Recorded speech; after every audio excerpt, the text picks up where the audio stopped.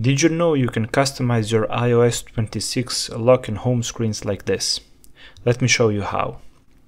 If this is your first time setting up your iPhone, your screen may appear cluttered with multiple apps. To achieve that desired minimalist look, first remove all non-essential apps from your home screen. Then I like to add my most useful widgets: the clock, the weather forecast, and the calendar. After that, I add my most used apps. Now go to Settings, Wallpaper, and choose Add New Wallpaper.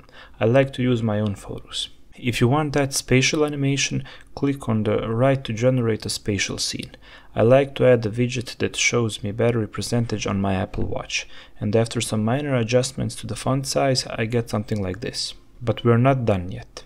Press and hold your home screen, go to Edit and Customize. Now I like to set my icon style to clear and remove app names to get that clean look. And we're done.